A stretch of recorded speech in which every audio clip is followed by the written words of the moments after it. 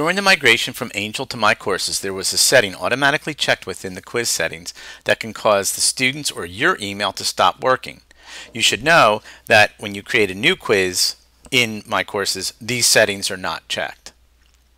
This will happen when a student does not submit their quiz, or you're testing the quiz and do not submit it. This is the reason you do not want this item ever checked. So this tutorial will show you how to fix this problem.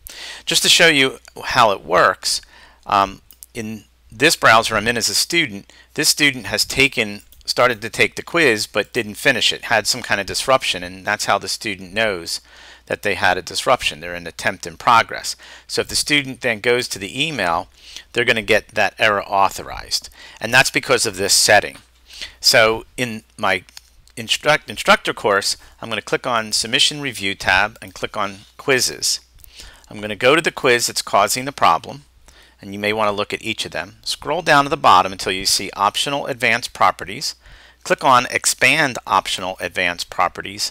You're going to see something that says Disabled Pager and Alerts. I want to click on that checkbox to deselect it, and now I'm going to click Save and Close. So that should fix the problem. So now if I go back in as the student and I go back to the email, and then you'll see the student will have access to that. So it's very important that this is unchecked, and if you have any students, or if you're testing the exam and don't submit it, make sure that that is unchecked so you don't so you'll have access to your email.